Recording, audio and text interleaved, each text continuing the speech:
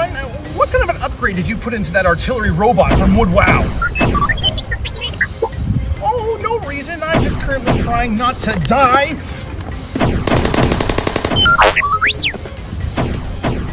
Yeah, buddy, if you could work on the override, that would be great. I think our friends are supposed to be here in a second, and I think there's some issues.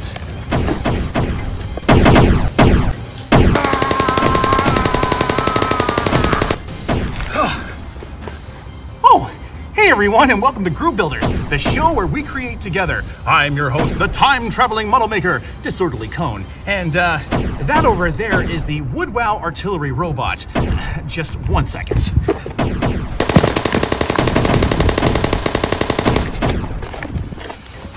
In this episode, we're going to be telling you everything you need to know about this robot, like where are the complicated bits, does it actually work when it's all put together, and how does that water actually mix with the electronics?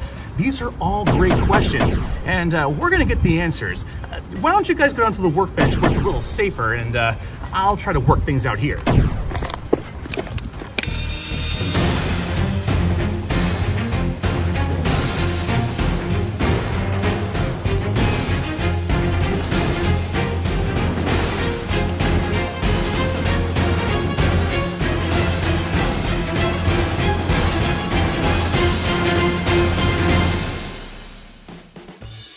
And boom, there we have it. All of our pages needed to build the Woodwow artillery robot.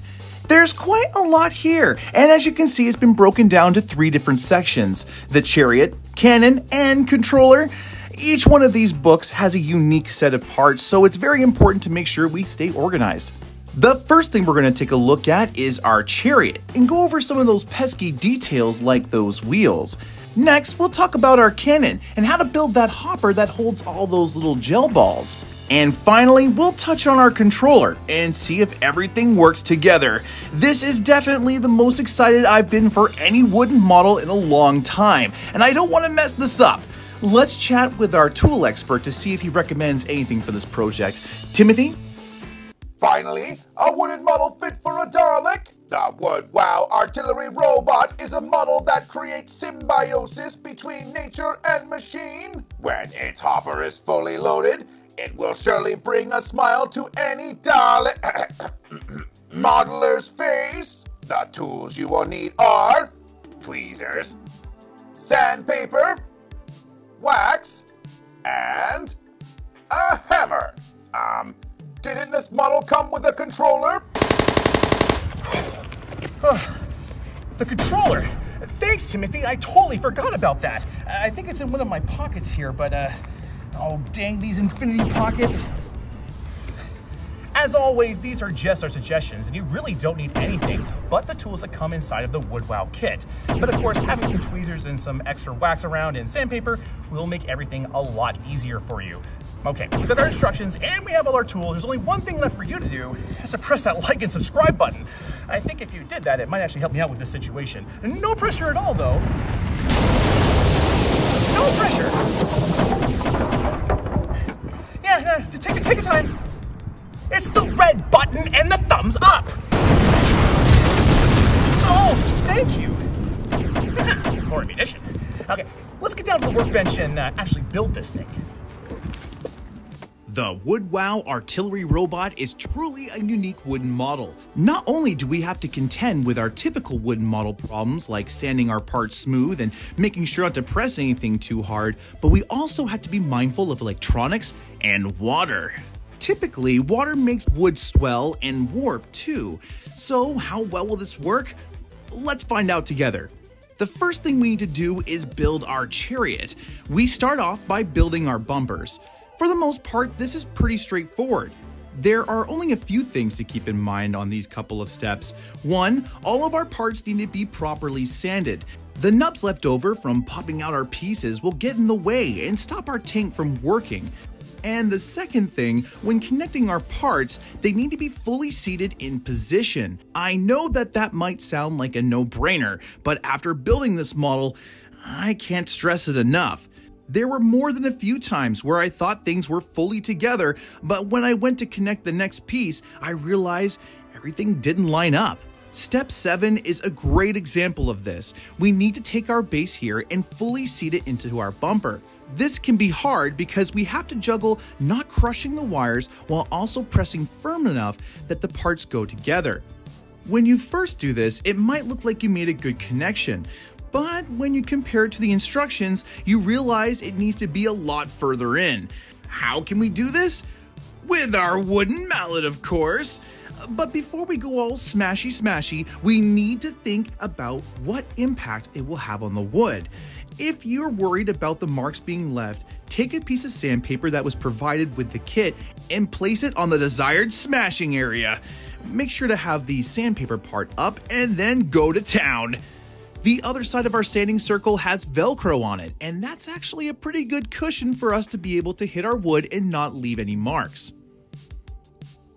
See? Fully seated. Now we can add our electronics, our top, and now it's time to add our wheels. The wheels of our model are very interesting. Not only do they allow the robot to go back and forth, but they allow it to go in pretty much any direction. That's because instead of your traditional wheels, this guy here uses rollers, and these need to be assembled in a certain order for everything to work correctly. It's also important to recognize that when it comes to assembling this, the A and B wheels both have the rollers in different positions, and installing the wheels on the right side is important to having your tank work properly too. The rollers require us to attach the housing first, making sure to line up our arrows and cross sections. When it comes to installing our eyelets, it's important to make sure that they're pressed in as far as they can go, and if you need to, go ahead and use that mallet to make it happen. Once all of our eyelets are installed, we can start placing our rollers. I found it easier to put one side in at a time, and if the rollers weren't moving freely afterwards, all I would do is push on those eyelets and it would free up. Okay, now we just need to rinse and repeat for all 4 wheels. Boom! The power of YouTube magic. Nice and easy. But now we need to move on to the trickiest part of the entire build. At least in my opinion, putting the wheels onto the Chariot.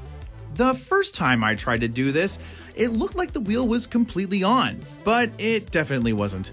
The axles need to go all the way through our wheel until those little clips meet the other side. I found that the best way to do this was to lie the robot on its side and press it into a table. If you're having trouble here like me, make sure to check out the full build video of our Chariot. We go into way more detail there, and we also build the whole thing together. And there we go! Our Chariot is all complete, and right now we could hook it up to our phone and play some really cool soccer games with it. But we have some other things in mind. We need to attach our Canon. Let's go ahead and get onto that. Unlike our Chariot, this modular Canon has a lot less pieces to put together, but I feel like if there's going to be something that will go wrong, it will go wrong here. You see, this is where all the gel balls will get loaded and shot from. Not only do we need to make sure that all of our parts are well waxed, but that they're also fully together. Any excess water can and will wreak havoc on our robot. Getting into the build though, we start off with some pretty straightforward stuff, installing our motors and beginning our base. Pay extra close attention to the instructions here, as I found it was kind of easy to install something wrong, especially with the motors. One thing to know is that this is a pre-release kit, and because of that, the instructions might not be the final ones that you receive from Woodwow. I found that some of the parts in my instructions didn't really match up with the pieces. This did lead to some confusion, but nothing that we couldn't work out together. Where things get a little bit more interesting is the hopper area of our Canon.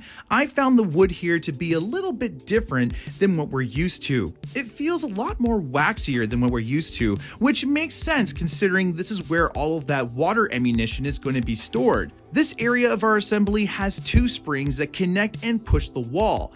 This wall keeps tension on our ammunition, allowing us to reload automatically by forcing the gel balls into place. Make sure to wax the rails and all the moving parts very well. We need the area to work like a well-oiled machine. Now we just need to add the last couple of pieces and move on to the almighty controller. Okay. This part of the build I had a lot of fun with. Unfortunately, I wasn't given the instructions on how to build this, so for the first half of this, I was really just trying to figure everything out. During the second half, I got my hands on a video that did help me complete it though. The reason why I say this is because, again, what I have here is a pre-release model, and when it officially releases, I'm sure there's going to be instructions, and they might vary from the way that I do this on video. We start off our controller with the basic battery pack and controller grips.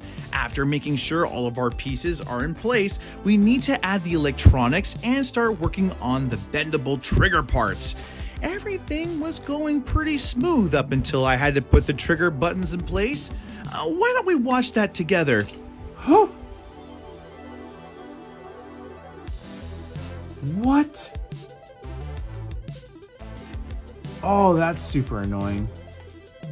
Yeah, that was pretty difficult to watch, wasn't it?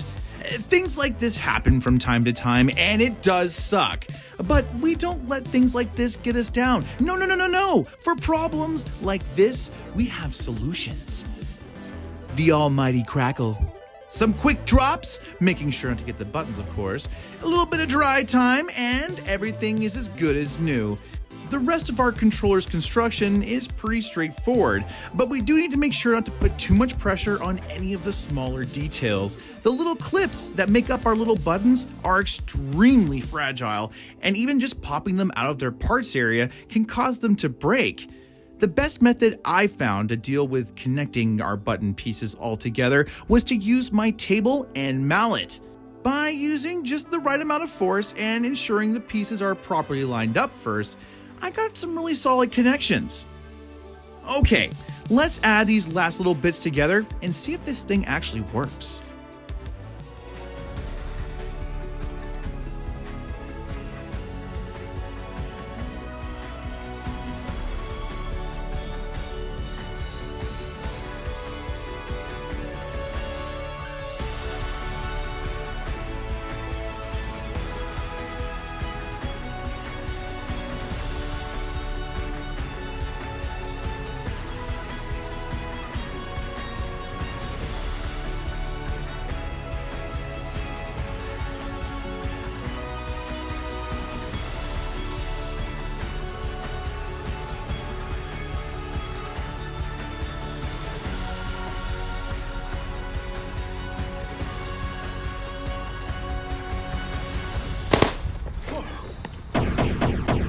Okay, you're back. Let me check my pockets again here. It's gotta be around here somewhere. No. Ha! The controller! Okay. Ha! It's down! Alright, let's go take a look at this thing together. See, you're not so bad when you have an override. And there we have it. The Woodwow artillery robot and... controller. This model was a lot of fun to build, especially meshing the whole electronics and wood model together. Yes, we did have some difficulties with the wheels and of course putting together that pesky controller, but overall this model was so much fun. And now that it's all put together, being able to drive it and being able to of course play with it makes it so much better than your average wooden model that we've built from before. Yes, you know that I have a ton of fun with my wooden models, but this one, being able to have all these different abilities, just really adds something that, again, I think is so cool. And now that they have a Kickstarter with a whole bunch of other models on there, you better believe I'm going to be checking them out too. Thank you so much, Woodwow, for sending me this. This was a lot of fun to put together, and it's unfortunate that the little motor here on top doesn't work for the shooting mechanism at the moment. That, I'm sure, is just a manufacturer's defect, and they were very willing to send me a new motor. It's just unfortunately I wasn't able to get it in time for this review. But again, I highly recommend these kits, especially if you're a wooden model maker. And with that, Groovers, we're at the end of our show. I really had a good time building the Woodwow artillery robot and controller with you, and if you guys had a good time, don't forget to press that like button. For more videos like this, hit subscribe as well, as we have all kinds of really cool models just like this coming out in the future, and I would love to have you there. Until next time, keep building. Now, I'm gonna go put you on the shelf where you can't harm anybody else.